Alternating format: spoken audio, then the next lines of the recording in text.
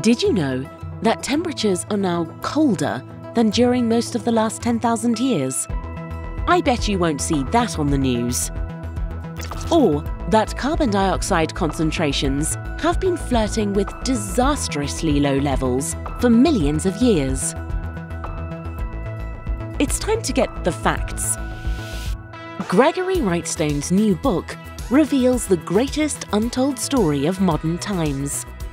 That a warmer climate and more carbon dioxide are leading to a flourishing of humanity, an abundance of food, and longer lives.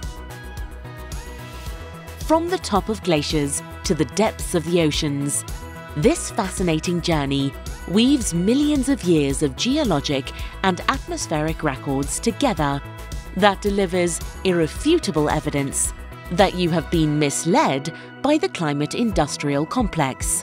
That has led to wildfires. That is why we've seen the wildfires in Greece that I've mentioned. Wild and dramatic fluctuations in our planet's past confirms that our concerns over a modest amount of warming are foolish.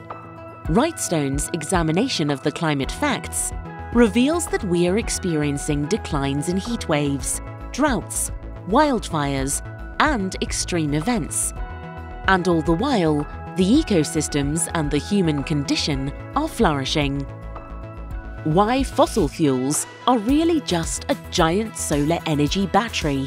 Why future historians will marvel at the mass delusion over a relatively scarce but beneficial molecule.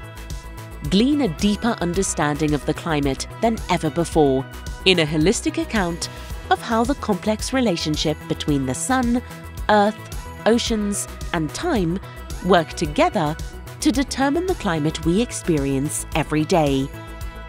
Gregory Wrightstone's A Very Convenient Warming: How a Modest Warming and More CO2 Are Benefiting Humanity will provide you with the tools to persuade your friends and family that there is no need for anxiety over our climate, and that the foolish pursuit of net carbon zero will drastically reduce food production, control nearly every aspect of your lives, and lead to economic destruction.